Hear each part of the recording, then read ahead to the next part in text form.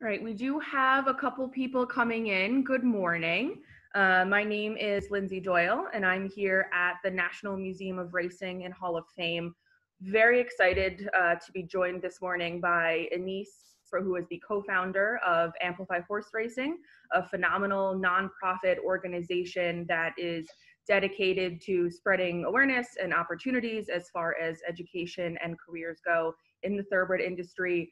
She'll tell you a bit more about that. And of course, Susan Moulton, who has Janae. Janae is the horse that she chose to participate from her Safari North farm down in Versailles, Kentucky.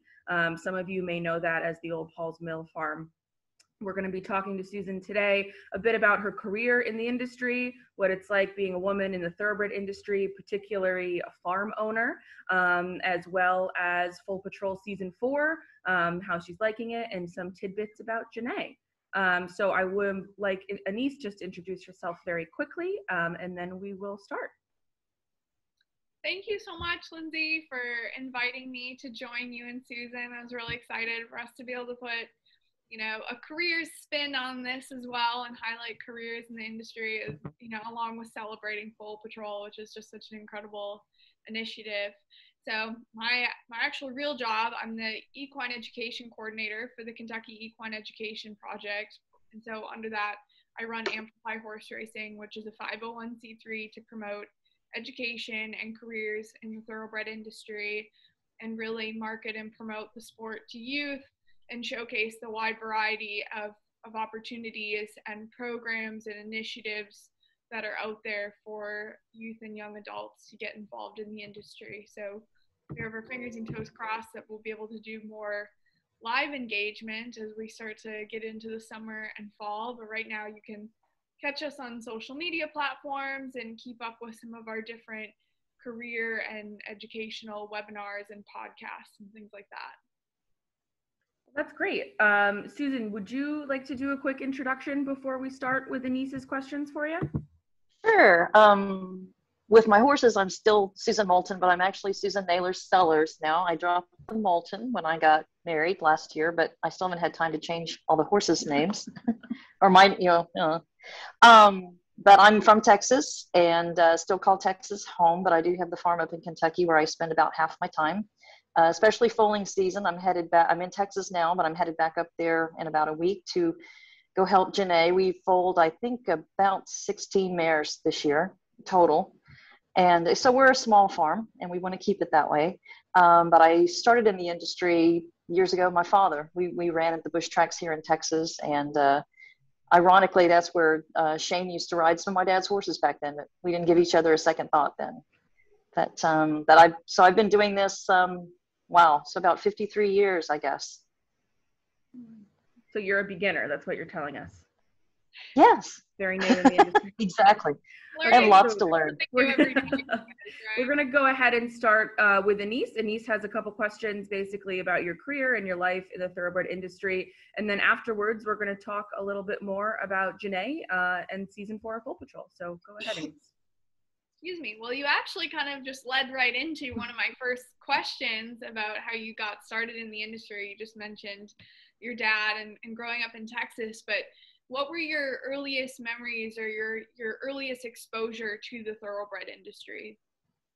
Honestly, before we had parimutuel here in Texas, we had a few bush tracks around, and my dad loved the horses, and he was lucky. That's one thing I've never had is luck, I think.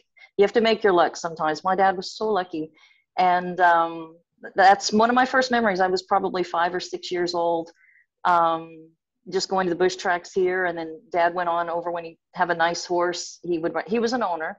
And we'd run at the fairgrounds and then Old Arlington before Arlington burned. I remember as a little girl being on the carousel at Arlington. We'd go spend about a month up there during the summers, but great memories. I remember, about the time I could start to read, I could read the racing form and the program. I loved the horses. I loved to ride.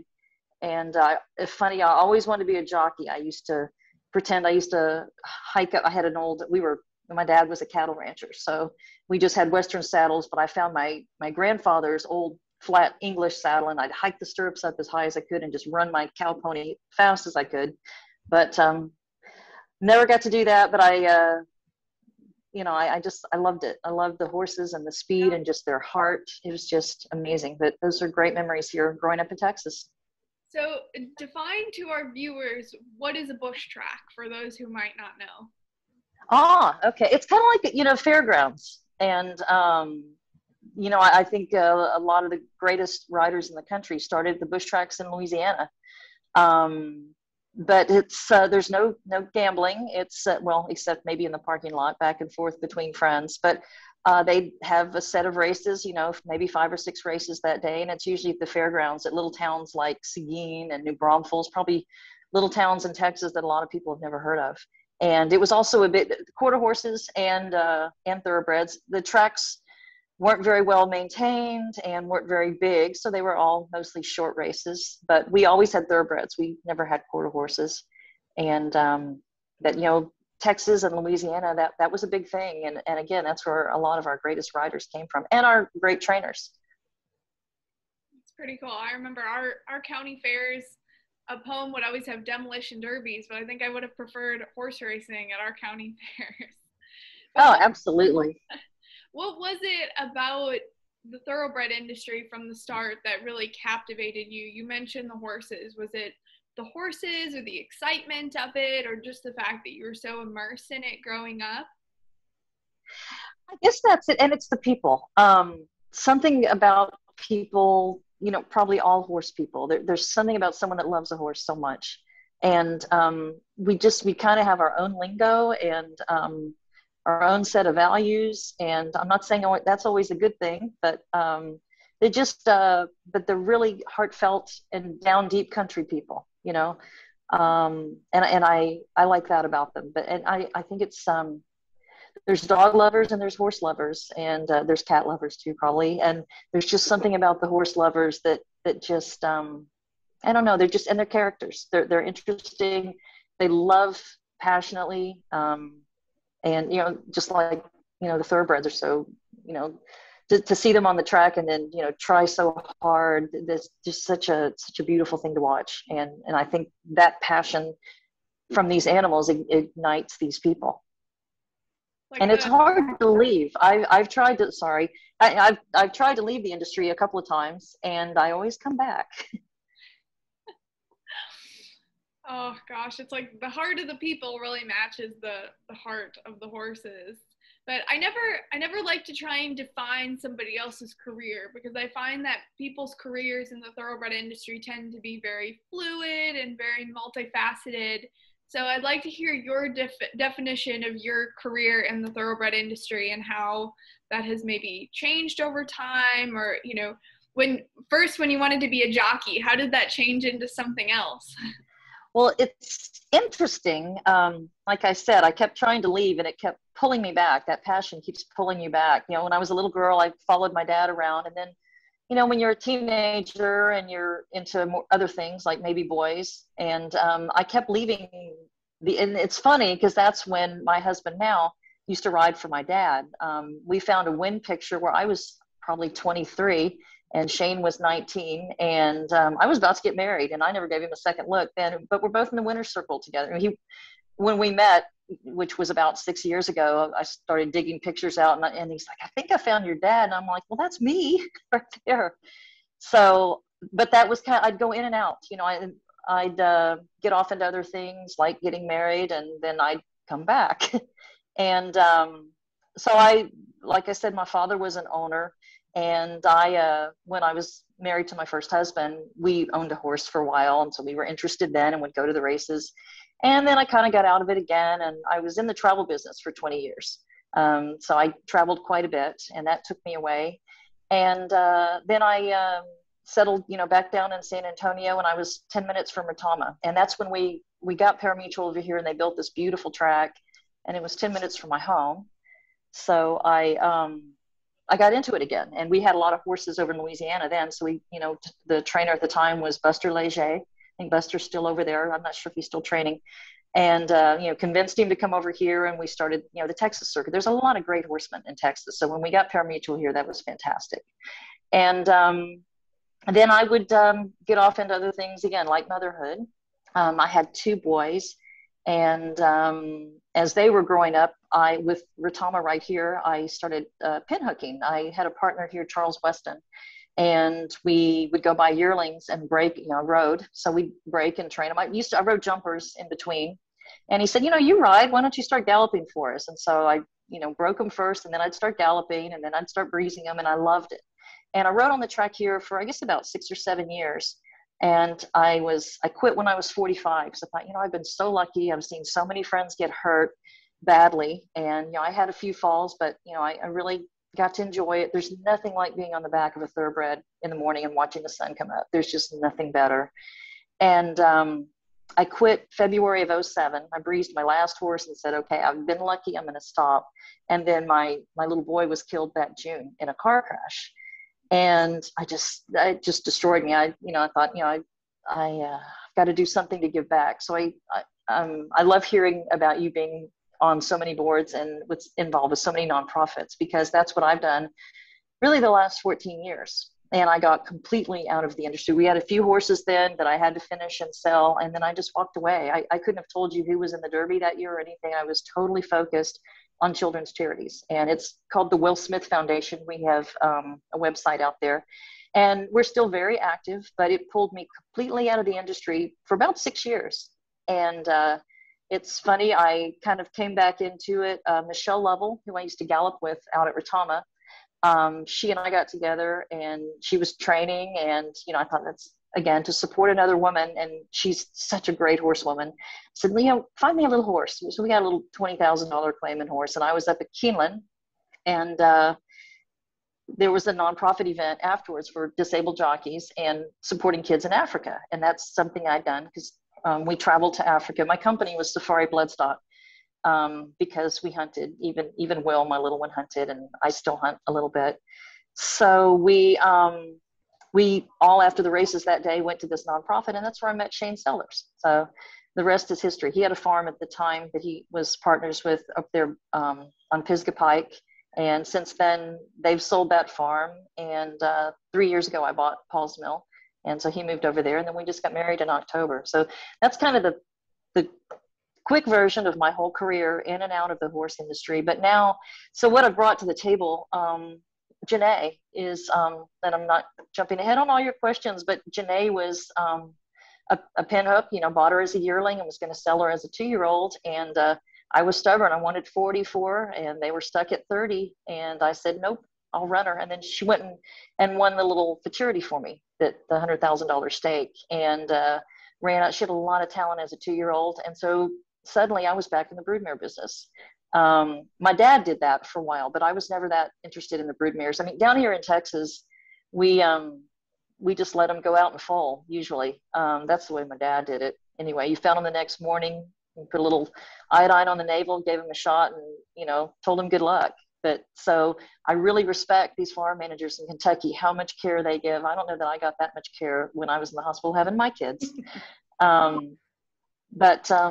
Anyway, that's kind of my career in and out of the horse business for a long time. So now I am pretty much doing everything. We have a handful of mares. We have, I still love pinhooking. I just sold a couple in Ocala, and we did really well. I'm so happy to see that sale be so strong. After the year that we had last year, horse people are so hardworking, and COVID really, really knocked us to our knees.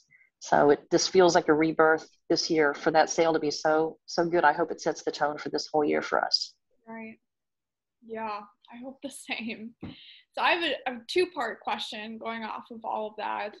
What would be your best piece of advice for both a young person who's looking to start their career in the thoroughbred industry, or also someone who, might have gotten out of it or experienced a career change and is looking to get back into it, or maybe get into it for the first time later on in life?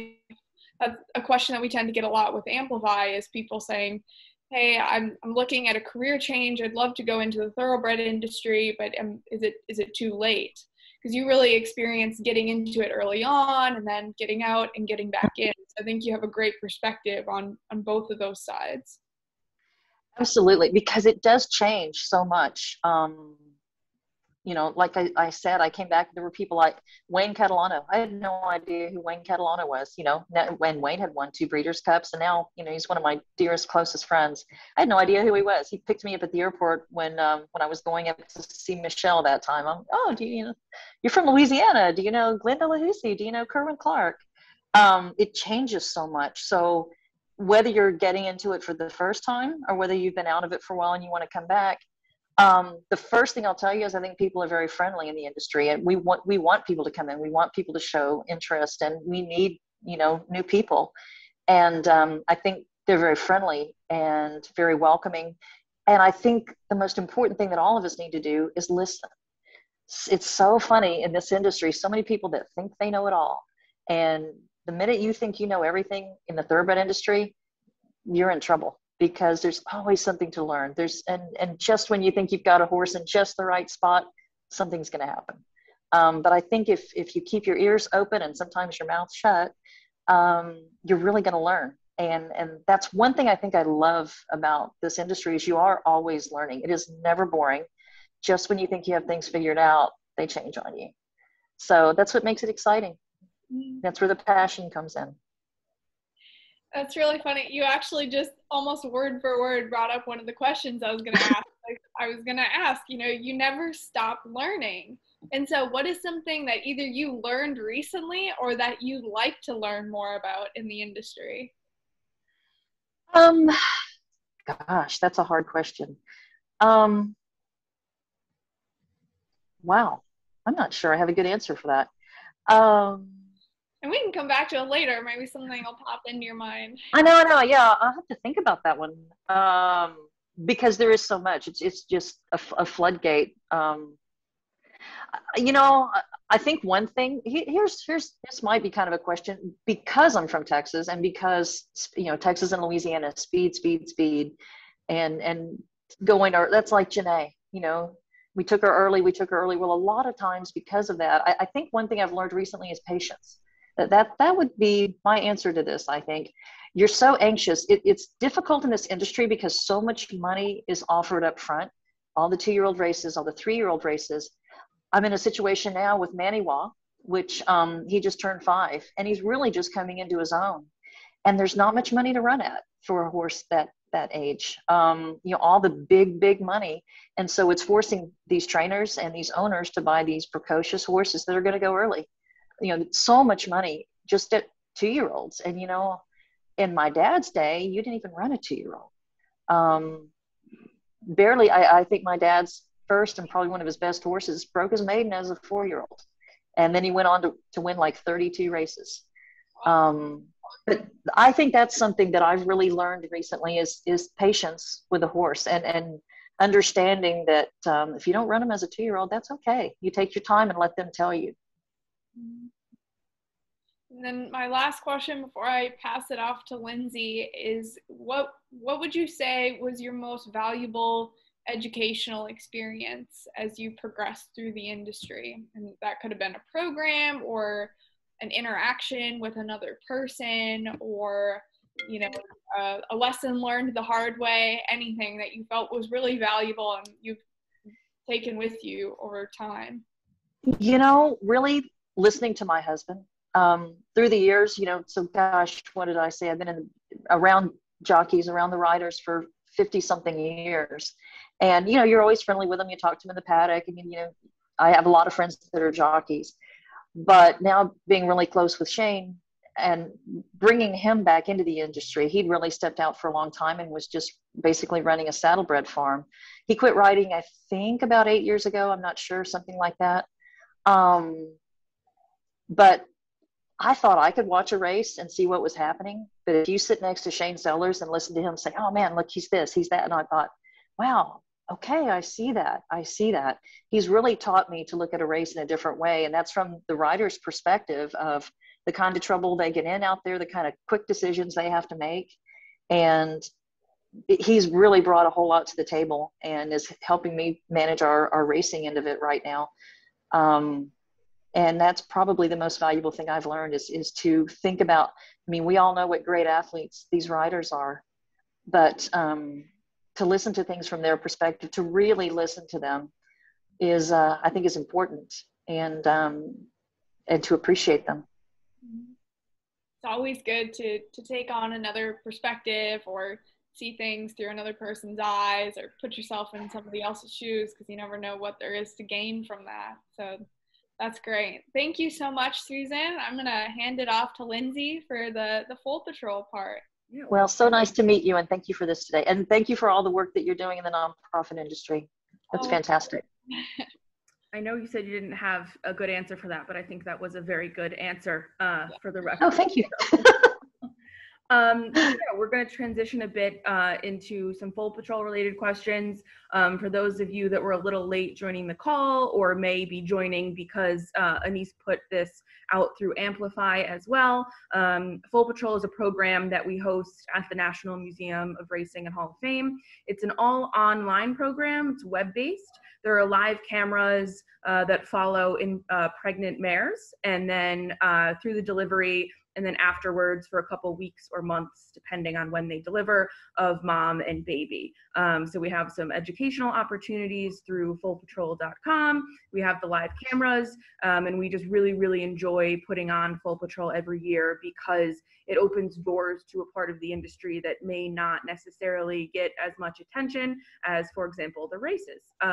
So we work with a couple of really phenomenal farms, the first of which who already had their foal this year is Millridge in Kentucky. Of course, we also have Safari North, which is Susan's farm that we're going to talk more about in just a minute. We have Three Chimneys, also in Kentucky, and we have Old Tavern Farm, which is up here in Saratoga Springs, New York. Our stallion this year, we like to have a featured stallion every year, is Tappet, and he is standing at Gainesway Farm. So if you would like more information on Foal Patrol, just go right ahead to the foalpatrol.com website. We have some new and exciting things coming up through there in the next couple of weeks as well. So with that out of the way, Susan is participating with Janae and her farm Safari North for the first time this year for season 4. So I just wanted to ask, I know you talked about Janae a little bit already, but why did you choose her as the mare to participate this year? She's special to me. Like I said, she really got me back into having mares, which I never really did. That was my dad's thing. And again, she was supposed to be a pinhook. I was trying to get her sold. And because of a difference of about $10,000, I was hard-headed and said, okay, now you got to beat her. And she showed, she was a Louisiana bred, big, strong, tough filly. And of course, that futurity, the sale futurity, that it was the sale in Texas that I was selling her at, the April sale. The futurity that year, she went out and broke her maiden. I think she ran second, and then she broke her maiden, and then she went and won the futurity for me. And that was, and it was actually the guy that was training for me was a friend I used to gallop with down here at Retama too, and he didn't have a whole lot of horses. His name is Brandon Jenkins, and he did a great job with her. And she was one that was just very precocious. I think she ran fourth in another little stake, but unfortunately, like I was talking earlier about being forced to run for the money when these horses are 2 years old, she didn't hold up. In fact, when I had our vet x-ray her, she really didn't show that she was off at all. And we just thought, well, let's just check her out. And he said, wow, I can't even fix this. We can't even do surgery. So she retired. After her 2-year-old year. And I ended up bringing her to Mizzen Mast that first year because I intended to race. I wasn't thinking about selling again. I thought, oh, we'll just race and have some fun with these horses. And she has thrown 2 beautiful fillies for me that look just like her and are big and strong and tough like her. So, and we've got one by Daredevil coming up that'll be at the yearling sale this year. So, Daredevil was early, Janae was early and had that precocious speed. So I'm hoping that'll be a really nice, and that's another filly. So we know what Daredevil fillies are doing now, right, Kenny McPeak? And she is, she's currently in foal to Malibu Moon. That's correct. If I'm wrong. And she is due April 12th. And everyone, I'm sure, who's watching this is familiar enough with horse racing to know that they usually do not go on their dates just like humans. It's been my experience with Foal Patrol that they tend to go a little bit over. So while we tell people it's the 12th, it may not be until the week after. So stay tuned on that. I know we very recently, down at the farm, you moved her into her foaling stall. So Janae's coverage on Foal Patrol is going to extend very soon as well. We'll have the paddock coverage and the stall coverage as well. And of course, as usual with the past 4 years, that coverage, the live coverage of the mares, does extend as they get closer and closer to the foaling date. Okay, so your farm, Safari North, is probably widely recognized as the old Paul's Mills farm. What did you do to sort of make this farm your own, and why did you decide to purchase such a farm? Interesting. I'd wanted a farm in Kentucky for years, even back when my father was still alive, and just really never had the means to do it. And 3 years ago, one of our ranches down in South Texas that I'd been trying to sell for years and just couldn't get sold, got sold, and it had to be a quick decision. So I called an old friend also from the industry down here, Michelle Mullins. She's in the real estate business up there. I said, we got to find a farm. And I bet we looked at 15 farms, beautiful farms all over Kentucky. Paul's Mill, you know, I think it was the water as you drive across when you first drive in. It's on this beautiful creek with an old mill house. I'd heard of it before. I'd seen it advertised in magazines and just never thought it was anything that I could ever own. And Ben Walden ended up, I was looking for about a 100-acre farm. That's all I wanted, really, because I really wanted it for layups. And, you know, then I was going to have this one mare Janae. And so he had cut it down in half. And so it was 105 acres. It had a really nice, I wanted a historic home. It has a beautiful old historic home on it that they had renovated. And you know, it's small, it's cozy. It's a very healing place. Anyone that has set foot, I was actually just with Gary Contessa this weekend. And when he was at the sales there in September, he went out to the farm. The yearlings he was buying, he was laying. We do layups, and you know, when people buy at the sales, keep the horses until they ship them out. And Gary fell in love with that place. And so I just told him this week, and I said, come back and stay, because we have a lot of guest house. You know, you can stay at the mill house. It's a great place for people to come together and just heal, just to walk. There's a lot of hills. Very much rolling hills. I play polo, so that's a little disappointing. There's no flat place where I can really play polo, but it's great just to walk, and beautiful trees on it. And I like how it's kind of far away from everything else. We're 20 minutes from Keeneland, so we're really not. We're 20 minutes from Malone's. That's important. It's my favorite place to eat. It's just, you know, I'd heard, because Ben stood stallions out there, it was tough because people would have to haul out it's also very difficult to get into in the winter. Our roads are very small. In fact, Paul's Mill Road is a 1-lane. It's just beautiful. It's like going back in time, and the place talked to me, and that's why I chose it. And I've never looked back. It's been so healing for any people that have worked for us. It's just for the horses, you know, the horses that come and rehab there. Like I said, we take in outside clients too. It's just a healing place, and it's beautiful. You can never replace it. I mean, it is larger now. Ben by the end of the year ended up selling me the back piece too. So of course, then I had to go buy my horses to fill it up. So my CPA is still mad at me about that. Of course.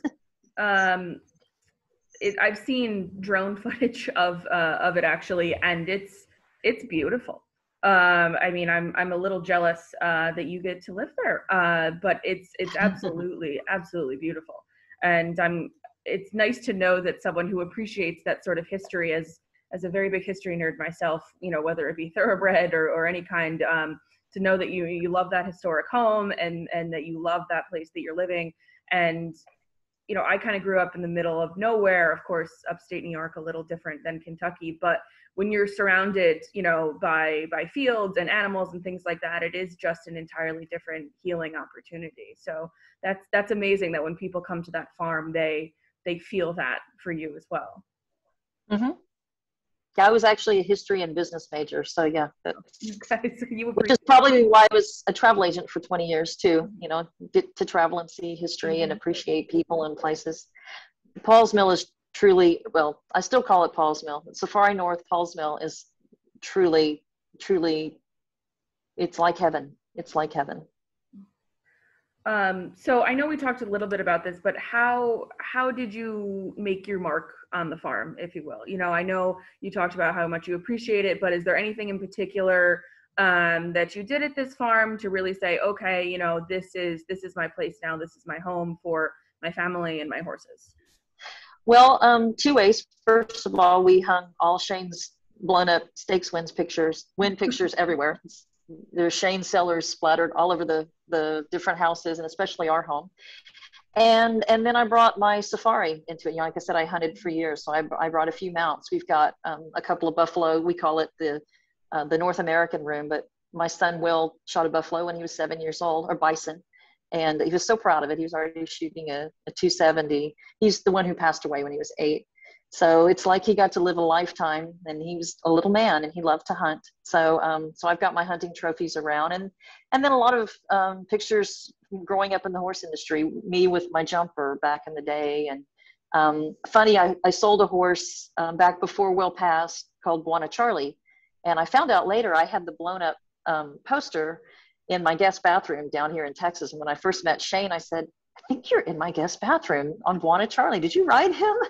So that was another weird connection with Shane. But yeah, just kind of put our mementos all around and honored, you know, the hunting industry and the horse racing industry right there together. Safari.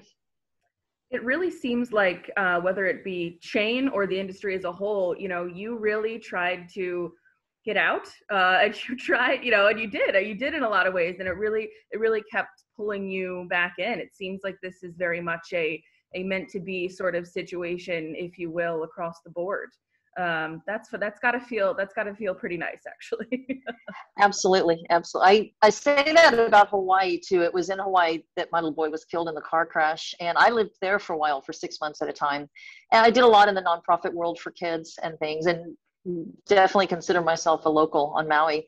And the same thing that the horse industry has done to me is kind of what Maui does too. Now we treat it as a vacation home, but I have a home over there. And I say, you know, like Maui, the horse industry is the same, and that it either pushes you out if you don't belong, or it will pull you back. It'll pull you back by your hair if you keep trying to get away. And Paul's Mill is a lot that way too. So many of my friends, especially during COVID, because we were so remote and so we were so safe out there, a lot of friends came and would visit for a week. And like I said, we have, you know, a lot of different guest homes or our mill house, and a lot of places for people to stay. So you'll have to come and visit us too. Oh, come see Janae. I'll take you up on that offer, Susan. I'll go to our director right now and say, listen, I'm going to need those couple of weeks off because I'm headed down to Kentucky. So sounds good. I think it's part of your job. You know, I think that I'll show this to her later and let her know that that's what I think as well. That's great. I know that Safari North is predominantly a broodmare operation. Are you interested in keeping it that way for the foreseeable future, or are you going to expand into any other areas of the industry? We really have. I mean, I've kind of gone back to my roots a little bit. You know, of course, I've enjoyed the racing, but pinhooking, you know, my partner Charles and I, we were good at taking, you know, cheaper horses and making something out of them, you know, or taking something that might have a problem and fixing it. And that's such an exciting part of the industry, because it's hard. I mean, everybody can see a good horse, but to see a horse that has potential but may need to grow here, or, you know, let's work on his feet or this or that, to take a horse that you might pay $10,000. Well, for example, Buona Charlie, we paid $14,000 for him, and that was stepping up for us. And we sold him for $240,000 at the Texas sale, which is almost unheard of back then. Still kind of for the Texas sale. So, you know, we just had some success, like I said, down at OBS, and I think we'll continue to do that for sure.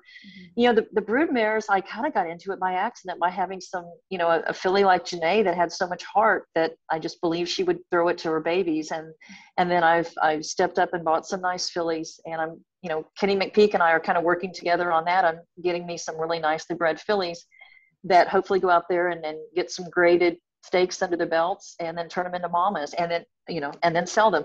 My biggest concern there is to not get too big. Unfortunately, Debbie and I got excited when we bought the, you know, the back end of the farm, and we were having, it's always fun to buy. It's the selling part that's hard. and then, you know, last year, I think we foaled 13 mares, and now I think, what I say, we're up to 16, or maybe it's more than that. Debbie could tell you that. So, we're going to keep buying and selling, and that's the exciting part. It is hard to sell though. You get so attached to them. But that's, I think we'll keep doing, and really I bought the farm for layups too, to give these horses a break. And what a beautiful place to go and have a little spa for, 60, 90 days, sometimes 30 days, because we're so central to the places that we race. So anyway, I'm sorry, I'm seeing on my screen some questions that are coming up, but I'm not seeing them quick enough to answer. No, I'm sorry. So if you want, at the end, we can do a bit of a Q&A session. So for any questions. Yeah, no, okay, sure, great. I'd love to do that. It sounds like Safari North is a sanctuary in many ways, not just for you and your family, but for the horses as well. Which is just, I mean, as beautiful as it is, that's, it's that Kentucky bluegrass that I've heard a phenomenal amount about through all of the Full Patrol farms. I'm very lucky to talk to, and Debbie First Ward, who is the farm manager, I know you've mentioned, is great. She's great at being in communication with me, and she knows a lot about those horses. Oh my goodness. No, she does. Oh. Debbie is like our Mother Earth of our property. And part of our logo, I used the kudu with the horns. That was our logo when I was Safari Bloodstock. But we incorporated something I'd seen traveling in Peru, and then it's also an American Indian symbol, but it's the hand and then the journey in the hand. Mm-hmm. And to me, the hand is kind of like healing, and that's kind of our journey. Like I said, I've lost a son. Sadly, Debbie's lost a son, and I think just being at that farm, it heals people and it heals horses. And like I said, it started as a place for layups. It's grown into a small broodmare operation, and we pinhook our babies. We'll sell our weanlings, and it's kind of like the attitude we had at this sale at OBS we were just at. I knew what I wanted for my horses, and I knew what I felt like they were worth, the potential they had, because I'd watched them since they were yearlings. And if someone else was willing to pay that and race them, at least I got them this far. And if they weren't, I'm happy to race them too, because I believe in them. I love that you were able to participate in Full Patrol Season 4 this year, because we have a good mix of the very, very large farms, such as Mill Ridge and Three Chimneys, who are phenomenal with the social media and getting us videos and information. And those farms, just as well as Safari North, are absolutely beautiful, but they are massive in the care, and the crew and the staff that they have there to take care of these animals they're phenomenal at their jobs, and they know exactly how to take care of these animals. And then we're also sort of able to show the other side with your farm, Safari North, and then the farm that's up here in Saratoga Springs, Old Tavern, who is a very similar size to Safari North, and they actually do some pin hooking as well. So it's interesting how the smaller farms, it seems like you tend to get into a couple different areas, have your hands in a couple different pies, because it sounds like you really have you're well versed in the industry and are able to incorporate a couple different things on those farms, which it's interesting, just as someone who started on the outside a couple years ago, as far as the thoroughbred industry is concerned, to notice these things. And it's been such a wonderful opportunity for me to be able to visit farms like Old Tavern and speak to owners like you, where it's the care that goes into taking very, very, very good care of these animals it's just top notch. I remember speaking to Debbie about Janae's diet, which is something that we put on the Full Patrol website, and she went into phenomenal detail about all of the different kinds of fish oils and things like that she gives to the horses because of her years and years of experience. She's like, well, listen, I've learned that A, B, and C is the greatest thing you can give to a horse, and it really, I appreciate learning from people like that as well. So I know she's a wonderful part of your staff over at Safari North. So between Debbie and a couple other people, would you like to tell us more about your team over there and sort of everything you've got going on? Yeah, sure. Well, it's funny, because I was just having a little chat with Shane last night, and he was complaining because he does our full watch. He picks his son up at school 3-4 o'clock, and then every hour he does goes and checks them. Luckily, our house is just right down the hill from the foaling barn. So you can walk right up and check them, see where they're at. And then 10 o'clock, we have a night watchman come on, and he works till 6. And we've got a crew of about 3 or 4, including Debbie. And the thing about Debbie, she's got to be the only farm manager in Kentucky that she gets out there and cleans the stall too. If you're not doing it right, she'll just say, just give me that. She works her tail off for us. I've never seen such a hardworking person. And then goes and sits down in the office in the mill house and, you know, does the billing and, you know, takes care of all of the details. She's amazing. She, like I said, she is the healing Mother Earth of our property. And if one of our employees has a problem or something, she's right on it trying to solve it. And I don't know how she gets sleep. She will foal every one of our babies. Now, sometimes we had one little difficult one earlier where it took 3 of us. I was standing there trying to film. She's like, put that down. I need you to grab this leg. Okay. That's what I love about being a small operation like that. We are all hands on. We're all, in fact, even last year with COVID, when some of my friends were up, they got to witness, you know, the birth of a foal. We'd be down, you know, finishing up dinner, and it's like, you know, Janae's waxing. Okay, you know, here we go.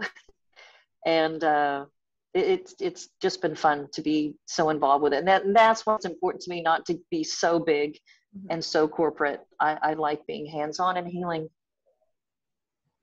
No, that's wonderful. I you know, that's one of the things, you know, we offer the live cameras as far as Foal Patrol goes, and we love to be able to catch the birth. But at the end of the day, you know, we tell the farms and we tell people it's about the safety of you and your horses. But luckily we've been able to capture a lot of live births, and people are just so excited to follow Janae. We've received a lot of very positive feedback on Janae. People are excited that she's the first Louisiana bred mare. Yeah. Yes.